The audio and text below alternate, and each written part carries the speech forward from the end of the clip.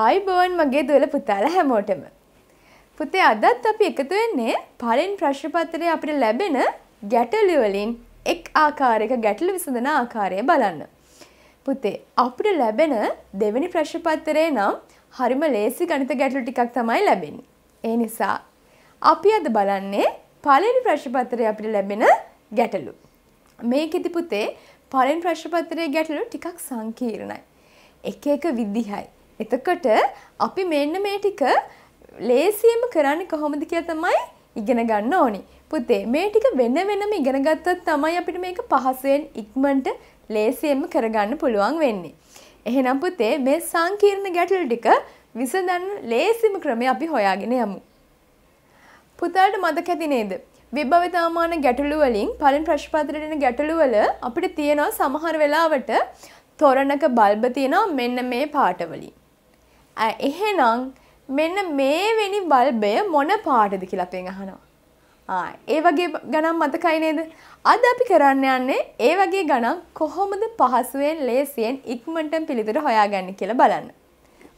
බලන්න පුතේ අපේ පළවෙනි ප්‍රශ්නය. තොරණක බල්බ සවි කර තිබුණේ කහ සුදු කොළ රතු ලෙස පිළිවෙලිනි. මෙහි 10 වන බල්බේ පාට කුමක්ද? ඔන්න පුතේ අපෙන් අහන්නේ තොරණක් තිබ්බලු. මේකේ බල්බ සවි කළ තිබ්බේ කහ සුදු කොළ රතු කියලා පිළිවෙලකට. කහ සුදු කොළ රතු. එහෙනම් ආයි පටන් ගන්නෙ කහ. ඒ වගේ පිළිවෙලට තමයි මේකේ බල්බ සවි කළ තියෙන්නේ. එහෙනම් අපෙන් අහනවා 10 වෙනියට තිබ්බ බල්බ් එකේ පාට මොකක්ද කියලා. බලමු මේක කරන්නේ කොහොමද කියලා අපි. බලන්න පුතේ. පාට ටික පිළිවෙලින් ලියන් යම් බලන්න අපි. කහ සුදු කොළ රතු. ඔන්න පුතේ පාට 4 අපි ලියාගත්තා. අපෙන් අහනවා මෙන්න මේ පිළිවෙලට තියෙන බල්බ මේ පිළිවෙලට හයි කරලා තියෙන බල්බ වල 10 වෙනි බල්බය මොන පාටද කියලා. අපි ඒක සටහන් කරගන්නවා. හරි. අපි ඒකත් ඔන්න අපේ කොලේ සටහන් කරගත්තා. බලමු පුතේ 10 වෙනි බල්බේ. අපේ පුතාලා ගොඩක් අය කරන්නේ මෙන්න මේ ක්‍රමයට. 10 වෙනි බල්බේනේ. ඉතින් ඔන්න බල්බ 10ක් ඇඳ ගන්නවා. 1 2 3 4 5 6 7 8 9 10. ඔන්න පුතේ බල්බ 10ක් ඇඳගත්තා. දැන් 10 වෙනි බල්බය හින්දා ලේසියිනේ අපිට. ඔන්න අපිට පාට ටික දාගෙන යනවා. කහ සුදු කොළ රතු.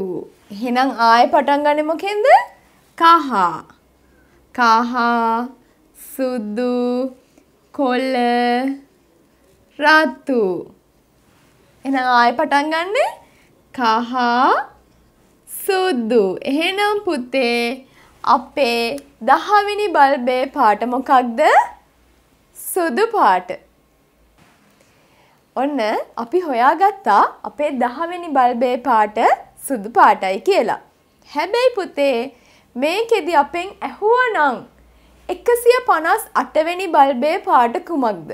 එහෙනම් මේ ක්‍රමේ ප්‍රායෝගිකයිද? ඒ කියන්නේ අපිට පේපර් එක ගත්තාම 158ක් ඇඳගෙන යන්න වෙලාවක් තියෙනවද? ඒක ප්‍රායෝගිකව අපිට කරන්න පුළුවන් දෙයක්ද? බැහැ නේද? හරිම අපහසුයි කරන්නත් බෑ. මොකද අපිට තියෙන කාලයත් සීමිතයි. ප්‍රශ්නත් බැරෑරු. ඒ නිසා අපි සීමිත කාලයෙන් ප්‍රශ්න ඔක්කොටම උත්තර ලියලා හොඳ ලකුණකට යන්නත් ඕනි. එහෙනම් පුතේ මේ ක්‍රමේ ටිකක් කරන්න අමාරුයි මීට වඩා ලොකු සංඛ්‍යාවක් දුන්නොත්. එහෙනම් අපි බලමු මේ විදිහටම අපි කොහොමද ඉක්මනට ලේසියෙන් උත්තරේ ගන්න කියලා. පුතේ අපි මුලින්ම පාඩ ටික ලියාගත්තානේ. ඔන්න ඔය පාඩ ටිකට අපි අංක ටික දානවා. කහ 1ටනේ තියෙන්නේ. සුදු තියෙන්නේ 2ට. කොළ තියෙන්නේ 3ට. රතු තියෙන්නේ 4ට. හැබැයි අන්තිම එකට අපි ඒ ඉලක්කම දාන්නේ නැහැ. හැමතිස්සෙම අපි අන්තිම එකට දාන්නේ බිඳුව. මතක තියාගන්න පුතේ හැමතිස්සෙම අපි අන්තිම එකට දාන්නේ බිංදුව. එහෙනම් අපිට බල්බ කීවෙනි බල්බයද අපෙන් අහන්නේ? 10 වෙනි බල්බය. 10 වෙනි බල්බය නිසා අපි 10 බෙදනවා. කීයෙන්ද බෙදන්නේ? පාට කීයක් තියෙනවද පුතේ? 1යි 2යි 3යි 4ක්. පාට තියෙනවා 4ක්. ඒ නිසා අපි 4ෙන් පුතේ බෙදන්නේ. 10ට 4 ගොඩවල් කීයද? 2යි. 2 දාන්නේ බිංදුව උඩින්. 4 වරක් 2 8යි. 10න් 2ක් අඩු වුණා 2යි. ඔන්න පුතේ 2 ලැබුණා. දැන් මේ 2 බලන්න මෙන්න මේ ඉතුරුවට ලැබෙන ගානෙන් තමයි අපි තීරණය කරන්නේ පාට පුතේ. ඔන්න පේනව නේද 2 අයිති මොන පාටටද? සුදු පාටට. 2 අයිති සුදු පාටට. එහෙනම් අපිට කලින් ක්‍රමෙදිත් ඒ උත්තරේම ලැබුණා නේද පුතේ? ඔව්. එහෙනම් මේ ක්‍රමේ හරිම ඉක්මන් හරිම පහසුයි ඒ වගේම නිවැරදි. එහෙනම් මේ ක්‍රමයටම අපි දිගටම ගණන් ටික හදමු. බලමු පුතේ අපේ දෙවෙනි ගාන. මල් මාලයක මල් පිළිවෙලින් නිල් කහ රතු ආකාරයට අමුණා ඇත. මල් මාලයක මල් පිළිවෙලින් නිල් කහ රතු ආකාරයට අමුණා ඇත. එහි 35 වන මලේ පාට කුමක්ද? 35 වෙනි මලේ පාට කුමක්ද? එහෙනම් අපි දැන් මේකෙදි මල්වත් බෝලවත් අඳින්නේ නැහැ. අපි ඉගෙන ගත්තු කෙටි ක්‍රමයට තමයි මේක අපි කරන්නේ. පුතේ මල් මාලේ පාට ටික අපි මුලින්ම ලියාගමු. නිල් කහ රතු.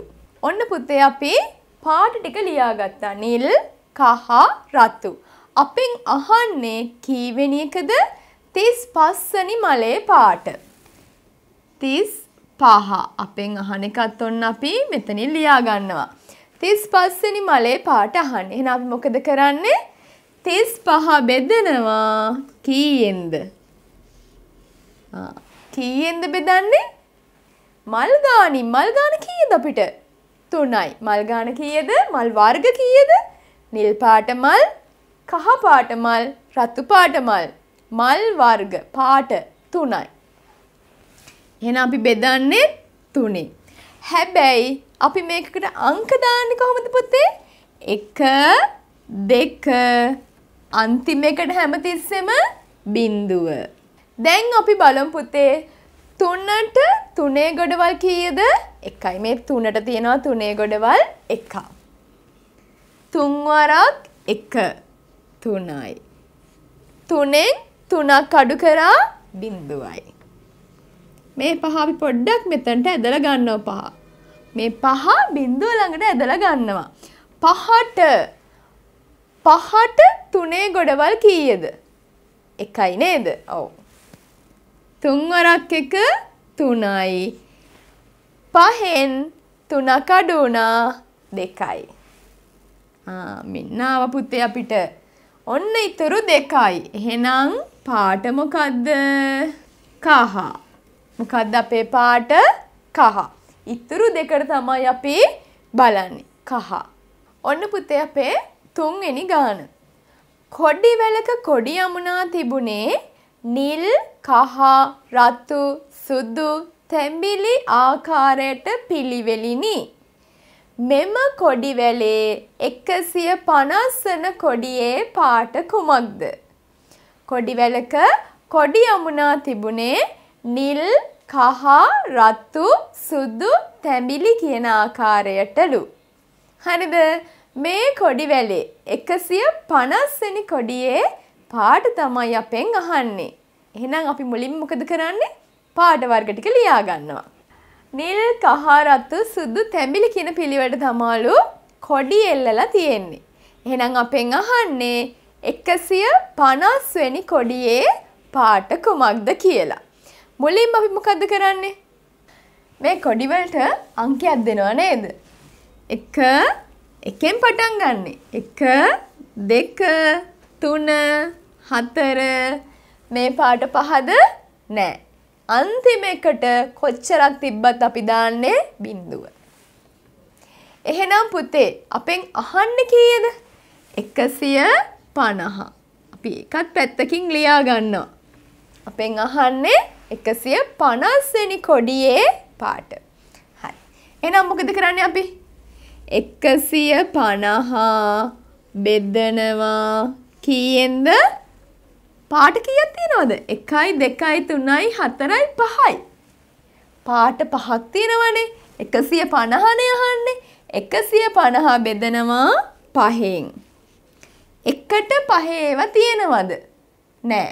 නෑ කියලා බිංදුවක් දාන්න ඕනිද? නැහැ. එහෙනම් පුතේ අපි බලනවා මේ 15ටම. 15ට 5 ගොඩවල් කීයද? 3යි. 5 වරක් 3 15යි. 15න් 15ක් අඩු වුණා බිංදුවයි. දැන් මොකද කරන්නේ? මේ බිංදුවත් මෙයා ළඟට ඇදලා ගන්නවා. බිංදුවට 5 ගොඩවල් නෑ. ඔන්න නෑ කියලා නිකන් ඉන්නේ. බිංදුවක් දැම්මා. 5 වරක් බිංදුව බිංදුවයි. බිංදුවෙන් බිංදුවක් අඩු වුණා බිංදුවයි. ඔන්න මං කිව්වා අපි මොකටද බලන්නේ දැන් මේ? මෙන්න මේ අන්තිමට එන ඉතුරු තියෙනවා හරි නැතුව හරි මේ ඉතිරියට එන ගානට තමයි අපි පාට තෝරගන්නේ. බිංදුව තියෙන්නේ බලන්න 1 2 3 4 බිංදුව තියෙන්නේ කාටද එහෙනම්? මෙන්න තැඹිලි පාටට. තැඹිලි පාටට තමයි බිංදුව තියෙන්නේ. එහෙනම් අපේ 150 වෙනි කොඩියේ පාට තමයි පුතේ තැඹිලි. තේරුණා නේද? ඔව්. 150 ආපු හින්දා 150 5ෙන් බෙදන්නේ ඇයි? පාට 5ක් තියෙන නිසා. මේ අන්තිමට එන ඉතුරුවට අපි බලනවා එතනට නිලක්කමට අපි බලනවා මොකද්ද මෙතනින් ගැලපෙන්නේ? මෙතනත් බිංදුව තියෙන්නේ තැඹිලි පාට. එහෙනම් 150 වෙනි කොඩියේ පාට පුතේ තැඹිලි. පුතේ අපි 4 වෙනි ගාන බලමු. කළු, නිල්, දම්, රතු, කොළ, තැඹිලි, කහ. පෑන් පිළිවෙලින් දමා ඇති පෙට්ටියක. පිළිවෙලින් දමා ඇති. පෙට්ටියක 146 වන පෑන මොන පාටද? පුතේ ඔන්න ගොඩාක් තිබ්බ පාට වර්ග නේද? මේක පිළිවෙලින් දාලා තියෙන. එහෙනම් ඒක ඉවර වෙද්දි ආයි මුලින් ඉඳන් පටන් ගන්නවා පාට වර්ග. එහෙම පිළිවෙලට තමයි මේක දාලා තියෙන්නේ. ඒ නිසා තමයි අපිට පාට කියන්න පුළුවන් වෙන්නේ.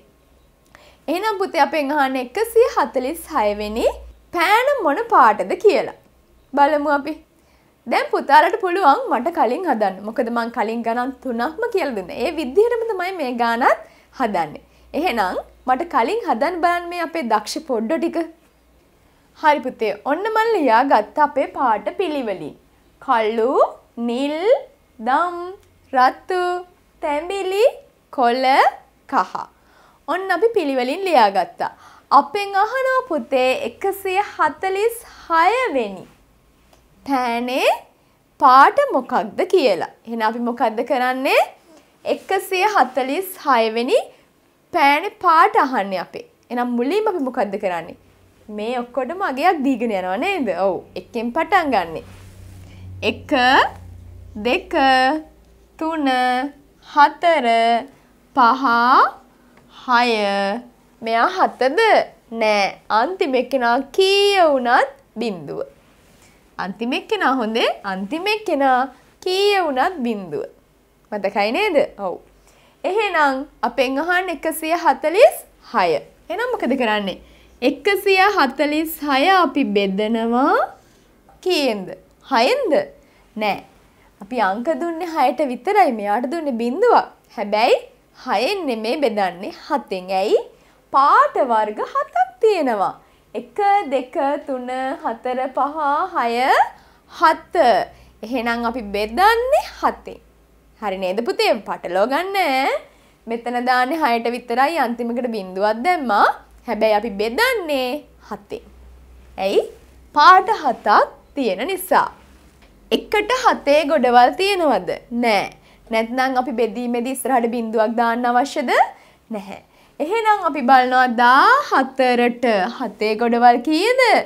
2යි. 2 දාන්න එක උඩින් නෙමෙයි පුතේ 4 උඩින්. 7 වරක් 2 14යි. 14න් 14ක් අඩු වුණා බිංදුවයි. මේ 6 මෙතනට ඇදලා ගන්නවා. 6ට 7 ඒවා තියෙනවද?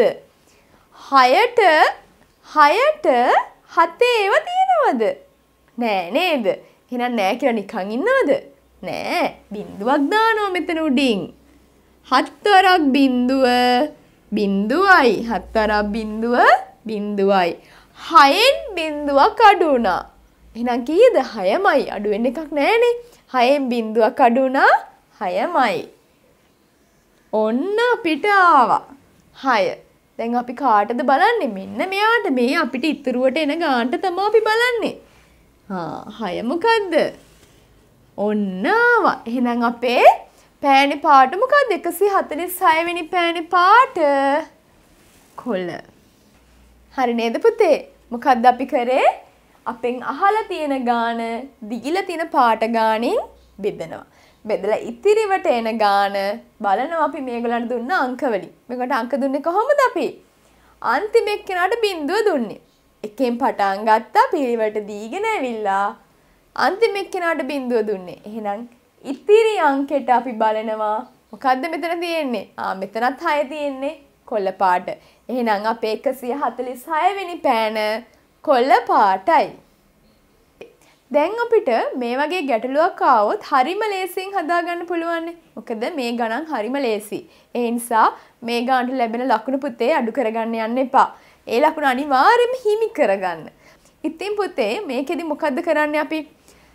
අහලා තියෙන්නේ මෙන්න මේක. 146 කියලා හිතමු දැන් අපි 146 වෙනි පෑන මොන පාටද? එහෙනම් 146 බෙදනවා. කීයෙන්ද බෙදන්නේ? අපිට දීලා තියෙන පාට ගණනින්. හැබැයි අපි අංක දෙන්නේ ඒගොල්ලන්ට එකේ ඉඳන් පිළිවෙලට දීලා අන්තිම එක්කෙනාට බිංදුව. එහෙනම් ඒ බිංදුව හිමි එක්කෙනාවත් ගණන් ගන්න ඕන. එතකොට අපිට අන්තිමට තියෙන අංකෙ නෙමෙයි ඊට පස්සේ අංකේ. පාට ගණන. අන්නේ ගානින් තමයි අපි බෙදන්න ඕනි. බෙදලා එන ඉතිරි ගානට අපි බලනවා මේ ඉතිරි ගාන සමාන වෙන්නේ. එහෙනම් මෙතන 6 තියෙනවා නම් 6 කාගේද? 6 මොන පාටේද තියෙන්නේ? 5 තියෙනවා නම් 5 මොන පාටේද තියෙන්නේ? අන්න ඒක තමයි අපේ පිළිතුර වෙන්නේ. ඔව් පුතේ මං හිතනවා පුතාලා හැමෝටම මේක තේරුණා කියලා. ඒ වගේම හරිම පහසුයි. ඒ නිසා මේ ගාන හොඳට පුරුදු වෙන්න ඉක්මනින්ම පුරුදු වෙන්නත් පුළුවන්. ඉක්මනින්ම කරලා නිවැරදිම උත්තරේ ලබා ගන්නත් හරිම පහසුයි. එහෙනම් පුතේ ඔයාලා හැමෝටම ජය.